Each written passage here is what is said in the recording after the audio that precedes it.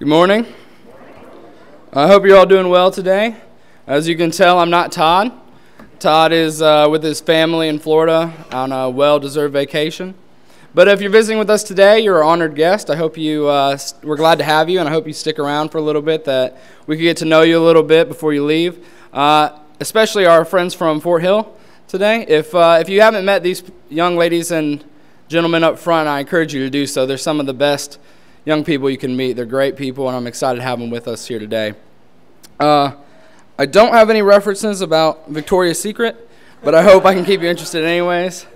But in all honesty, some of my favorite memories growing up with my family is just the times we were bent over, laughing to a point where we can't breathe. And the church is a family, and it's moments like that this morning that we can really look back on and cherish and just and really enjoy. So.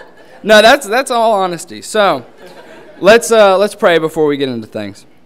Dear God, we want to thank you for all the little things you give us. Thank you for the beautiful sun outside and the beautiful day.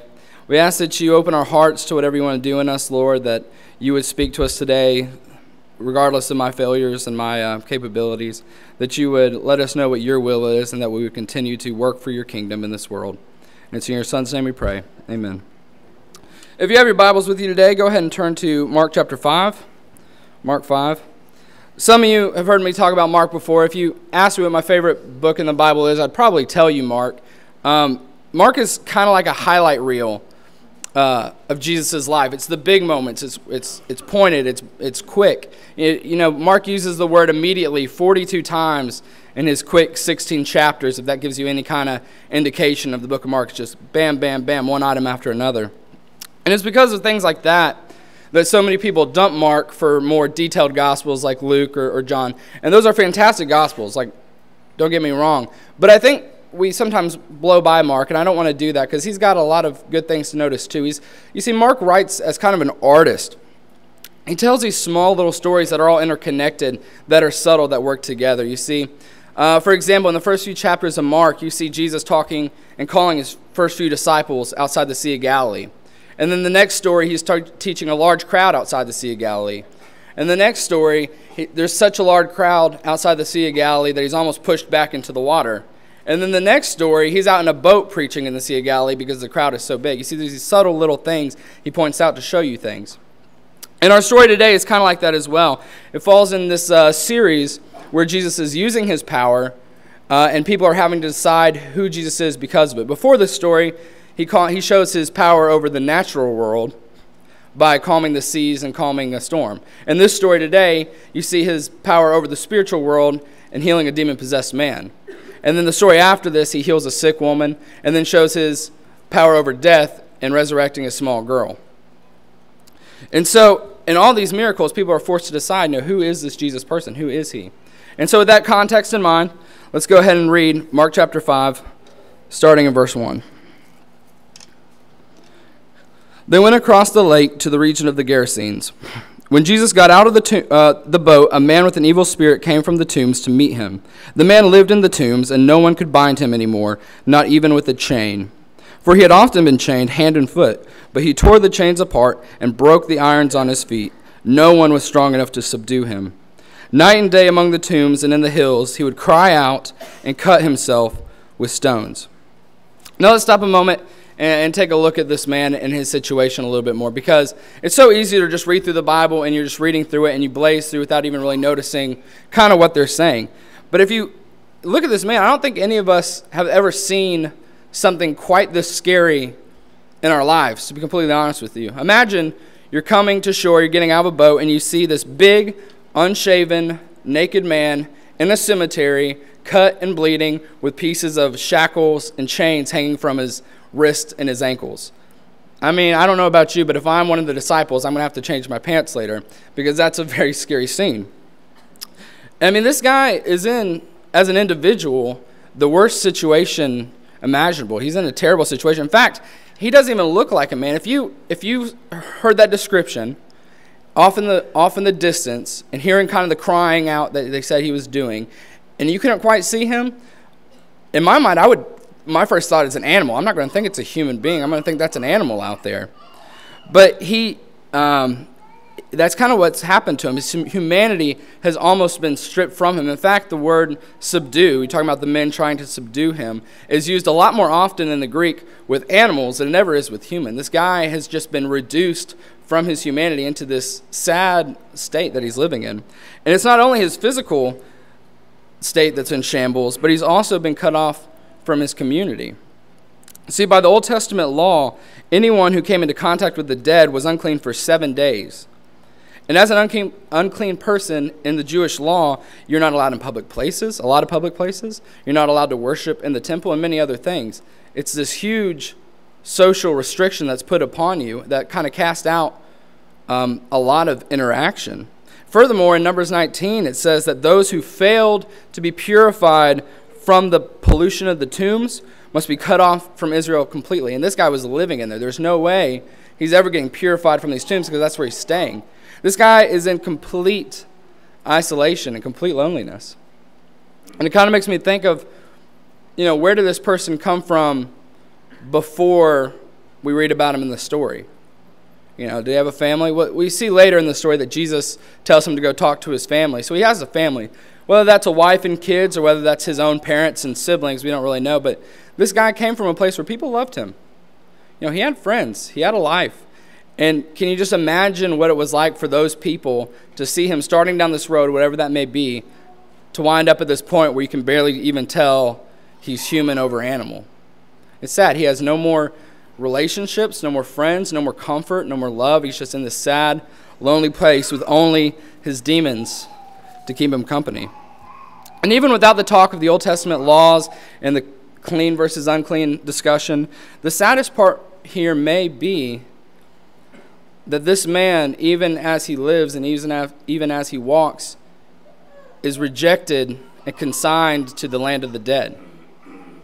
And I think Mark makes the point of mentioning the tombs a handful of times here. So we see that while this guy is up and walking around, he might as well be a dead man walking. And I don't think we can say enough about the sheer desolation of this man that he's living in, if you want to call it living. He has no control in his life because of the demons inside of him. He's constantly in pain from the demons using himself to cut his own body. He's been completely cut off from anyone who has ever loved him, and his only interaction with human beings being them coming to restrain him and shackle him down like an animal.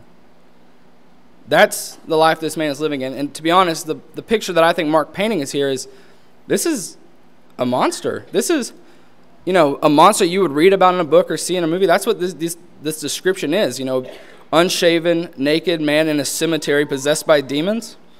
Kind of sounds like a monster to me. But then we keep reading, starting again in verse 6. When he saw Jesus from a distance, he ran and fell on his knees in front of him. He shouted at the top of his voice, "What do you want with me, Jesus, Son of the Most High God? Swear to God that you won't torture me." For Jesus had said to him, "Come out of this man, you evil spirit." Then Jesus asked him, "What is your name?" "My name is Legion," he replied, "for we are many." And he begged Jesus again and again not to send him out of the man, or the area. A large herd of pigs was feeding on the nearby hillside. The demons begged Jesus, "Send us among the pigs, allow us to go into them." He gave them permission, and the evil spirits came out and went into the pigs. The herd, about 2,000 in number, rushed down the steep bank into the lake and were drowned. Now, I find this kind of interesting. On one hand, you have this man who's so big and strong that he's breaking chains left and right, and he's possessed and empowered by a legion of demons. Now, a legion is a military term, right? So today, and like we talk about military groups, we have like a company, a battalion, a squadron. A legion was the largest known unit in the Roman army. And mind you, the Roman army was the largest army that had ever been seen on the face of the earth by that point. So we're talking the largest military group and the largest army possible. And they averaged that out to about 6,000 men was what the thought was. And this is not, I think there's something there to be seen, and that these weren't like civilian demons. These were demons that were soldiers. These were demons on a mission, right? Excuse me. So you got this one man who's big and strong and empowered by demons. And on the other hand, you have this man who specifically, physically, there's not really that much you can mention about him, and you see him squaring up. Who does conventional wisdom tell you is going to win that fight? I mean, I don't know about you, but if I'm coming in not knowing what's going on, I see a big, strong man that looks like he's possessed by demons, and then like an average-looking guy, I'm putting my money on the big guy, right? But then you realize that the average-looking guy is the incarnate God. And then there's not even a struggle. See, in the movies and the books, when we see two people from two opposite sides coming together, there's going to be a showdown. There's going to be a struggle. And most of the time they fight out until one person is left standing, right? I'm a huge John Wayne fan. Huge John Wayne fan. When me and Delaney got married and we moved in together, she knew I was a John Wayne fan. I don't think she realized I had like 2 shelves of movies. And for our youth group, if we don't know who John Wayne is, we can have a class about it or something. It's very important. But in these movies, John Wayne always ends up with the bad guy, fighting it out. Whether they're fighting, fist fighting, or they're having a shootout, it always comes down to this big struggle, right? But in this story, that's not exactly what we have. We see this is what happens. Jesus gets out of the boat, and the monster falls to his knees in defeat. Jesus gets out of the boat, the monster falls to his knees in defeat. It's kind of anticlimactic, if I can't say so myself. But that's the point. You see, the one true God against the one true God, 6,000 soldier demons don't even have a chance. They don't even try to fight. They've already lost. And their only option is to beg. You see, being unclean spirits, forcing a man to live in an unclean cemetery, it's only natural that they want to go into the most unclean thing that they could find in the Jewish law, and that would be the pigs. And Jesus allows them to enter the pigs, and in the same way they used the man to cut himself and mutilate himself, thus marring the image of God that he carried, they now turn to destroy another piece of God's creation in the killing of the pigs. But the point here is that Jesus, his power is shown in a whole legion of demons are brought to their knees and cast out of a human being that so many men had tried so hard to contain and to fix. They had shackled him. They had discarded him. They had rejected him. They had done everything they could. But when it came to Jesus, all it took was his words. And that's a God worthy of celebrating, and that's a God worthy of worship. Continuing in verse 14. Those tending the pigs ran off and reported this in the town and the countryside, and the people went out to see what had happened. When they came to Jesus, they saw the man who had been possessed by the legion of demons sitting there, dressed and in his right mind, and they were afraid.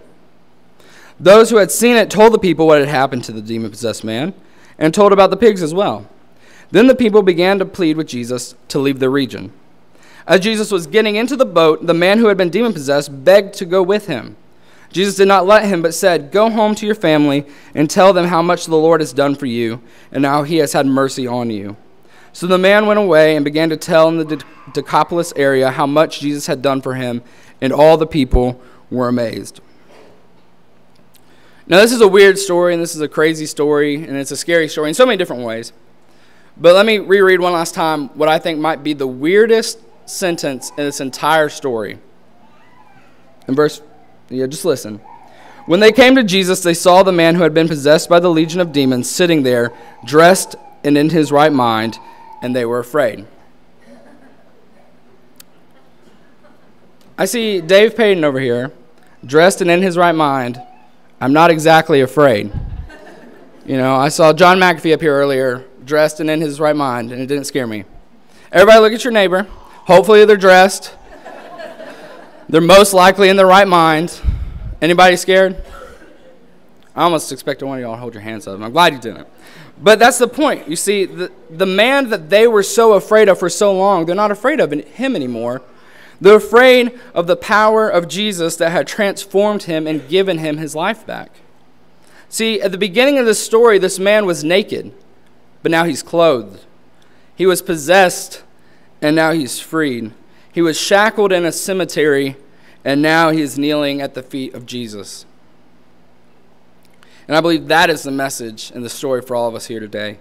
Because whether we acknowledge it or we don't, we're all, in some shape or way, the monster from the beginning of the story.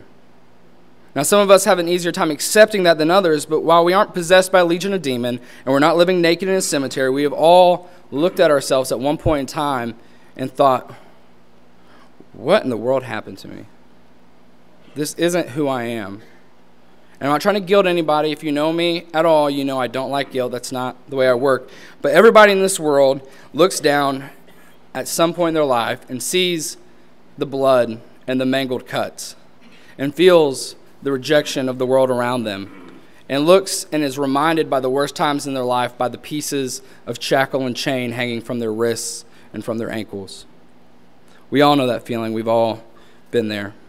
The beautiful thing about it is that there's a God in heaven who looks down and through all of that, and where we see a monster, he sees his precious son or daughter. And it's because of that he sent his one true son to die on a cross so that, like the man in the story, we may be freed from our chains and we may be freed from our demons and kneel at the feet of God. The only question that remains is, what will you do with that transforming power of Jesus? Will you fear that what the future may hold and cast him out of your life like the townspeople in the story did? Or will you, like the freed man, find renewal and restoration in your life by the power of Jesus? If you want that freedom from sin, if you want that freedom from your demons, from your scars, from your chains, please come forward and let's baptize you in the blood of Jesus as we stand and sing.